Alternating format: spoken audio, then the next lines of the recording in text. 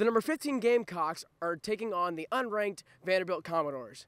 The Gamecocks are coming off of a win in their previous game against Furman University and look to take the advantage in the first of a 3-game series against the Vanderbilt Commodores here at Founders Park. The Commodores started off strong, and the Gamecocks were not able to match, dropping the ball and allowing Vanderbilt to capitalize.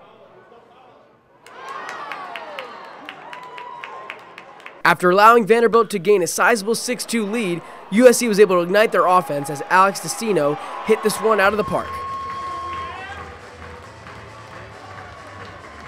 However, Vanderbilt was able to quickly answer back with a home run of their own. Vanderbilt was innings away from victory, but the Gamecocks closed the gap with a 3-run homer from L.T. Tolbert, bringing USC within one.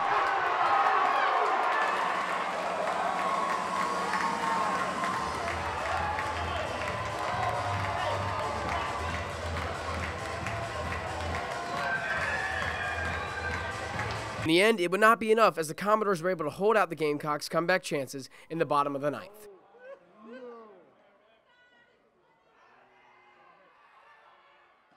The Gamecocks were able to close the gap, bringing the score within 1 run. However, the resilient Gamecocks could not complete the comeback and were defeated by the Vanderbilt Commodores 7-6. The Gamecocks will look to even the score in the second game of the series Friday at 7 p.m. here at Founders Park. For Capital City Sports, I'm Jack Taylor.